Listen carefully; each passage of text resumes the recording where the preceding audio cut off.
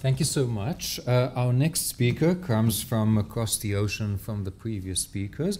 Professor Jacob Rowbottom is a fellow of University College Oxford and an associate professor of law at the Faculty of Law at the University of Oxford. Jacob is a qualified barrister, in case you need someone there. He writes extensively on a range of topics, including the funding of political parties, which is a matter of power, which is not unrelated, media regulation, speech on the internet, and much more. So, Jacob, please. Okay, thank you for the introduction there. And we just had a fascinating talk, which was just explaining about how cybersecurity goes to basic issues of personal safety. I'm afraid in my presentation I'm going to go narrow in and focus in on some of the more traditional issues about the relationship between freedom of expression and privacy and the impact that digital surveillance has on the relationship between those two rights.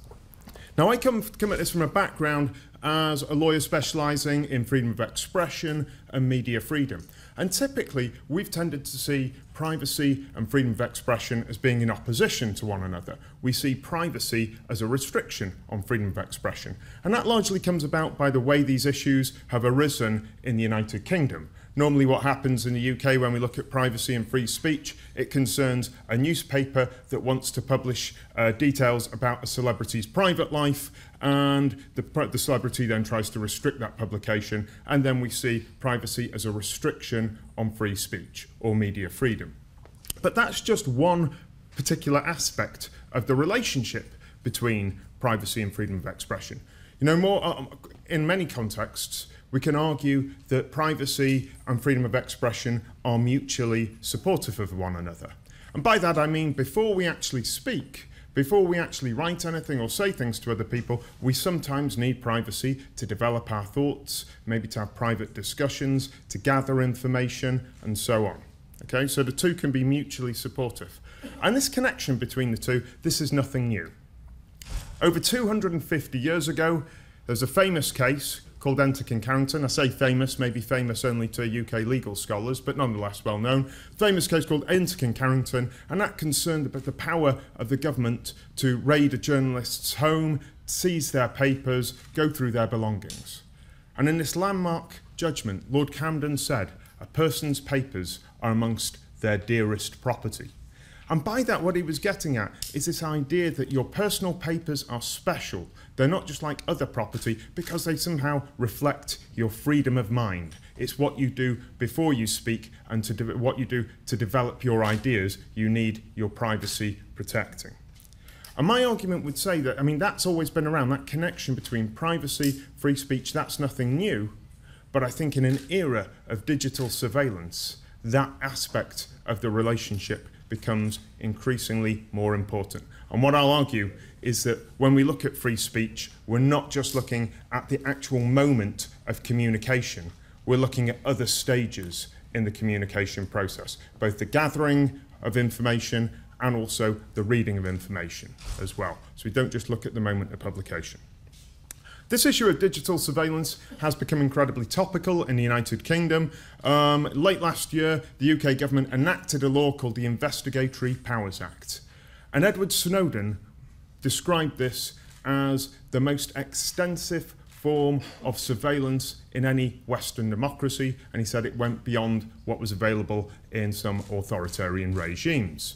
Now, you can debate that, but it is nonetheless a significant piece of legislation. It's quite a long and complex piece of legislation, so I'm not going to try and go through it all. I can't possibly do justice to it. But some of the main provisions are, it gives powers to the government to intercept communications and actually look at the content of communications.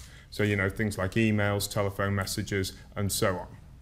It also gives powers to government to do something called equipment interference.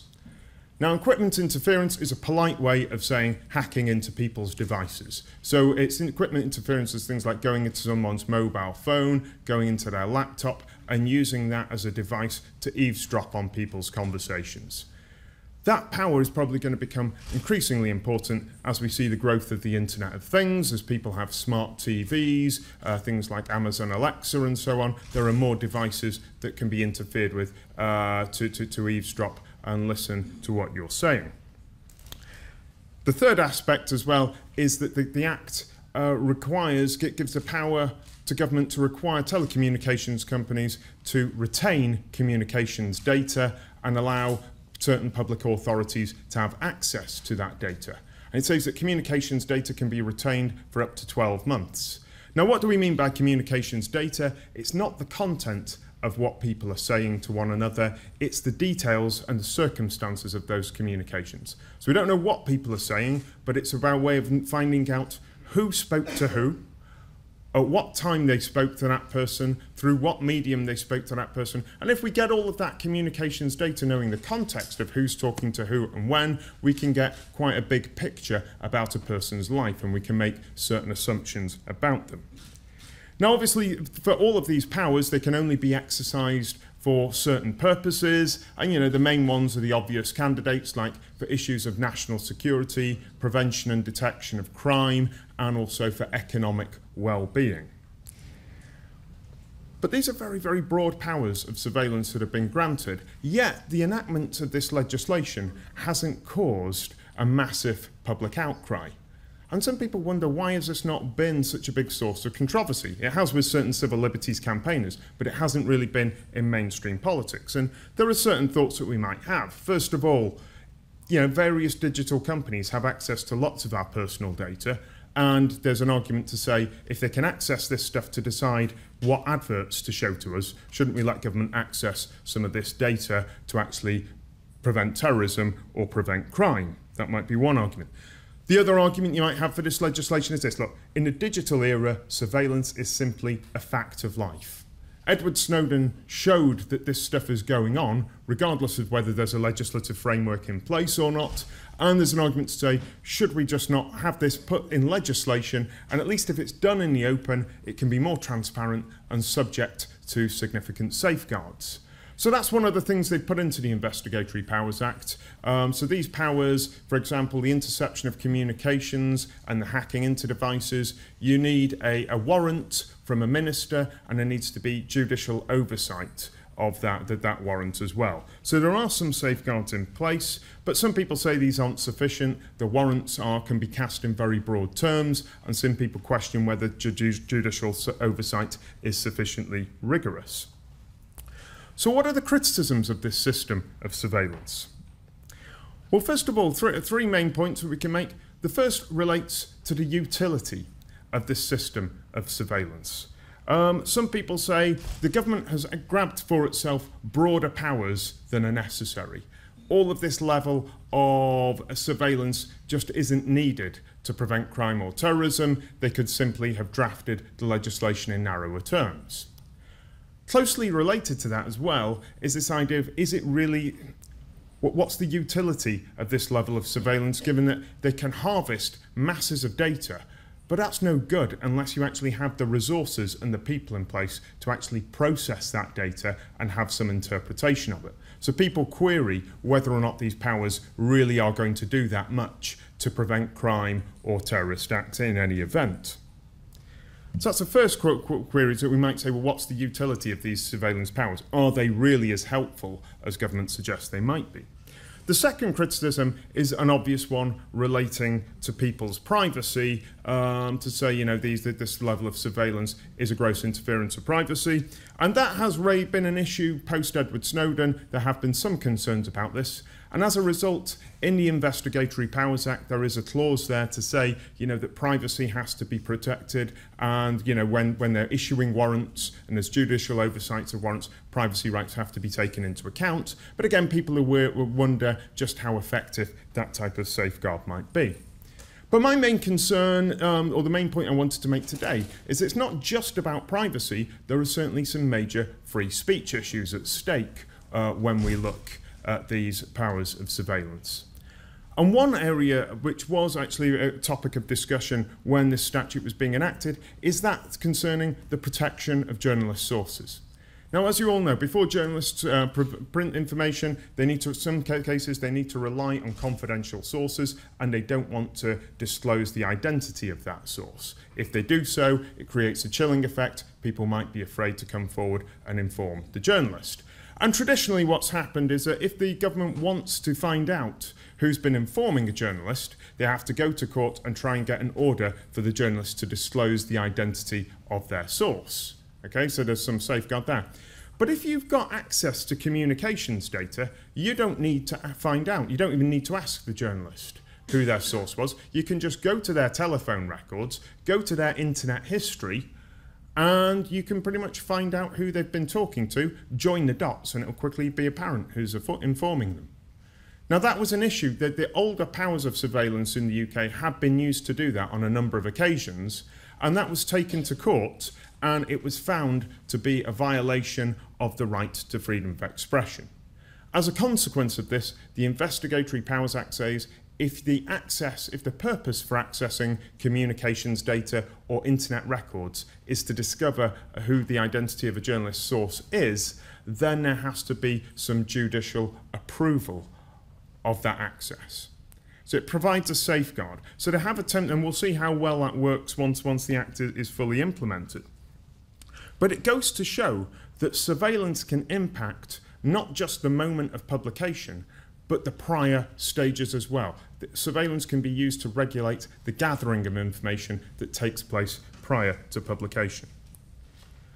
But more broadly than that, because that's very specific kind of to media freedom and journalistic freedom, you've also got issues of the impact of surveillance on the rights of an audience.